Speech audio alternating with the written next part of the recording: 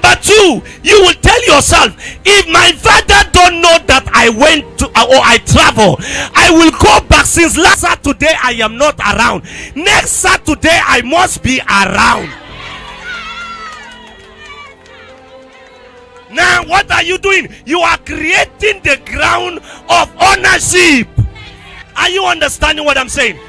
So the son came to himself. When he came to himself, he made a decision and said, what if I am the man of God? What if I am the father and my son left home? How will I behave? And he said, let me go back. Because in my father's house, the least is eating 3 square meals. The little is riding a car. The smallest is leading praise and worship. The smallest is leading opening prayer. Let me go back. Let me go back. At least if I go back, maybe even to be a sanctuary keeper, maybe to be part of the choir, maybe to be part of the praise team, I will surely go back to my father. How many of you are connected? How many of you are connected? How do you connect? Number one, come to yourself. Tell your neighbor, come to yourself. Oh, they are not talking inside. They have another preacher inside. Say, come to yourself. Sit down. When he came to himself, he said, in my father's house, there are many people that are having what they don't deserve. So let me go. I am not going now as a son. I want to go to start afresh. I will start from making a service, because the word servant came from the word service. That means Jesus was giving them an example of starting small to become big. And how do you become big? Jesus said, to him who will become a head among you must first become a servant. Are you hearing this? Are you hearing this? So when the prodigal son made up his mind, he said, okay, now my father don't know where I am coming to or coming from, but I know where my father lives. I know our country. I know our state. I know it is around Damboa Road. I know when I come around NNPC, I know the man. Yeah. Oh, can I explain? The guy said, my father don't know my state of origin, where I am living, but I know the state of my origin. The state of my origin is where my father is. Let me go back. If I go back, what I only want to start from, I don't want to start as a pastor. I don't want to start as a director. I don't want to start as a manager. I want to start as a boy. And when he came to his father, he first said, Daddy, I am not worthy that you be my daddy. I am not even having the boldness and the confidence to say you are my father. But I only have confidence of one thing. You are a righteous father. You don't judge by what is done. You judge by the heart that presents itself. And the young guy prostrate on the ground. I will arise and go to my father. I will arise and go to my father. Not our father. Not their father. Not we. No, he's my father. I need my father, not our father. Do you see the wisdom of the prodigal son? How did he start? He started by praising the father. Oh, my father doesn't have fault. I know my father doesn't have fault. It's just me that just left. But my father will be there. Ladies and gentlemen, let me explain to you. All leaders here, listen to me. Everybody can leave this place, but I cannot leave this place. There is a voice made for someone in the desert, of which you are one of them, that this voice was created. You are a beneficiary of this anointing. And if you are the one, let me hear your loudest amen. Amen. Because it's only a son that will tell you the event he will come in contact with you. Are you hearing what I'm saying? And I am no more worthy to be called son. That means I am not coming in a son level. I will now come as a servant. Make me as one of their hired servants. Now, everything I will do it is based on hiring. He said, he came to himself and said, this time around, I will go to my father. Not our father. Say, I will go to my father. Lift your right hand and say, my father, my father. Father, my father. The horses and the chariot thereof. Let me receive my impartation. Let me receive my impartation. In the mighty name of Jesus. In the mighty name of Jesus. Look at it now. Verse 20. Look at what the father. And he arose and came to his father. But when he was yet a great away far. Jesus. I will do this one in overflow. He was aware that nobody knew he was coming. But because the father was a prophet. Read it. You will see the prophetic action.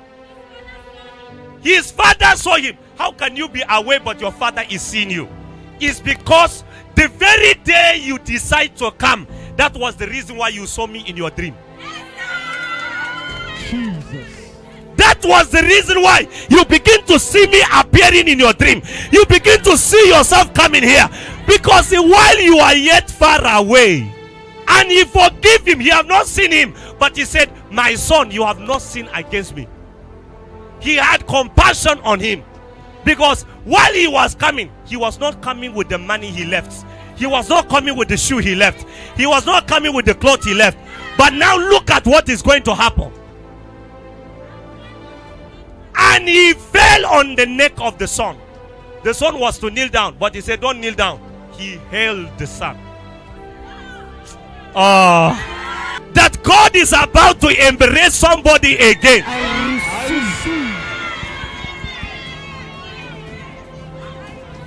He held him on the neck. And the Bible says, and he kissed him. That means he greeted him.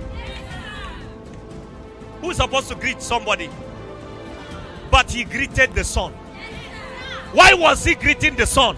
The son has finally come to himself.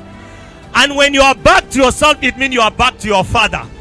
Because the DNA is at where? Okay, here. Thank God. Majority of you that are here, you are parents. You know what it means when your daughter or your son travel to another city. And you even know the city that your son traveled to. But you are calling them time without number. How are you doing? What is happening there is because of love. So the Bible says, immediately he saw the son, he hugged him.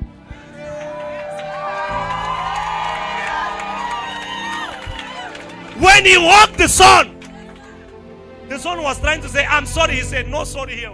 You are back. My father. Since now you are back. The Bible says, after he have hugged the son. Can I have the scripture please displayed? Let's see something. And the son, let's read it together. And the son said to him, Father, I have sinned against heaven and in thy sight, and I am no more worthy to be called thy son. Let's go to 22. But the father said to his servant, Bring forth the best robe and put it on him, and put and shoes in his feet.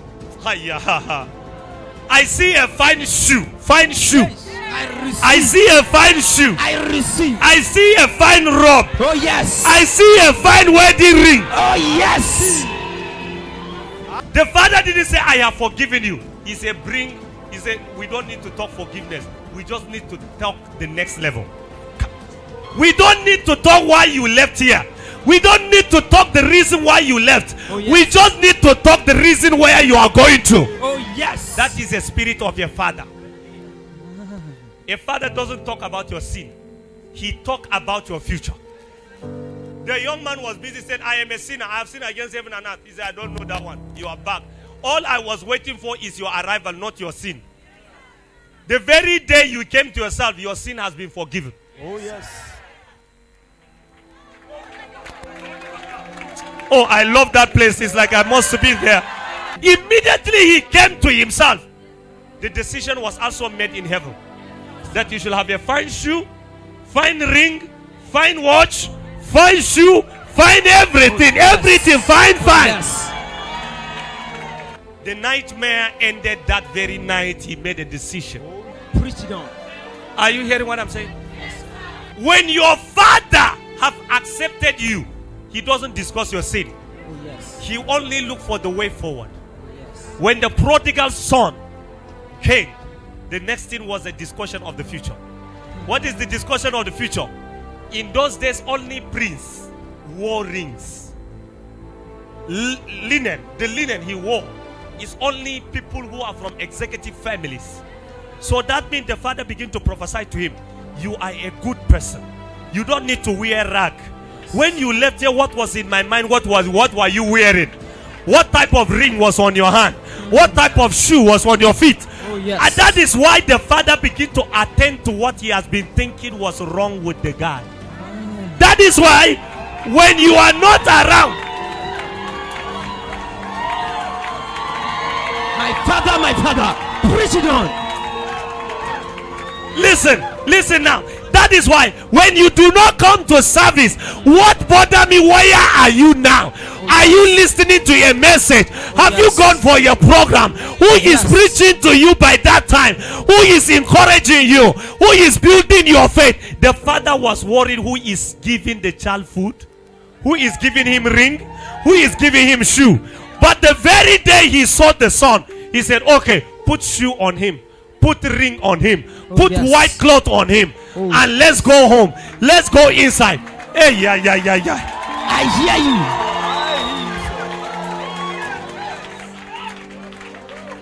What is Amara?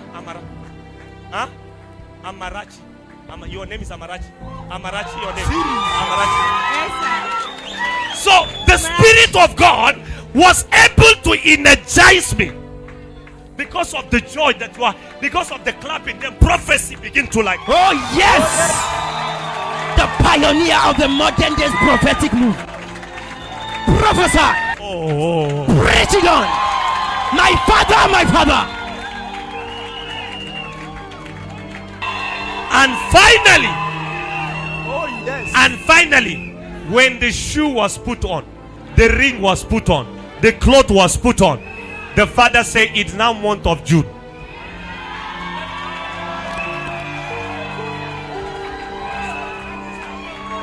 The father said, now it is declared month of June. Let's go together. For his son was dead and now is alive again. Do you know the meaning of dancing? You dance when somebody is resurrected. Let's go. He was lost and is found, and they began to be merry. Preach it on. Let's go. And now his elder son was in the field. He had music. I go follow you, they go follow. The guy said, what is happening in the house? Like, follow me, they go. All I am trying to do, I'm trying to bring you to month of June. It's your month. Congratulations. Let's go so that we see. The elder son had what? He had music. Say music. Music. Not music. Music. Music. The word music here, it means rhythms. And they were tearing the ground with their feet. So to an extent that they are far, but they were hearing the dance.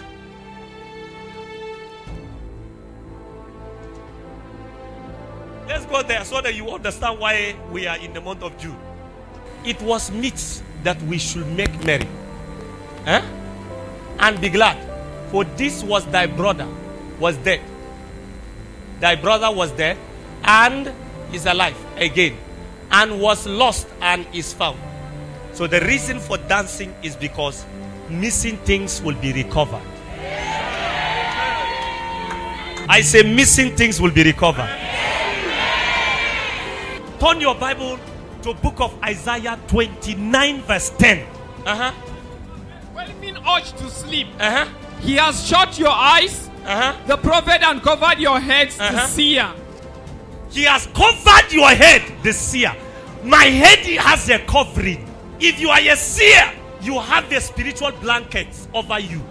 For the Lord has poured out upon you the spirit of deep sleep, A spirit of a deep sleep. and he has closed your eyes. Okay, how can I be preaching there and I turn there and I say, what is Amarachi?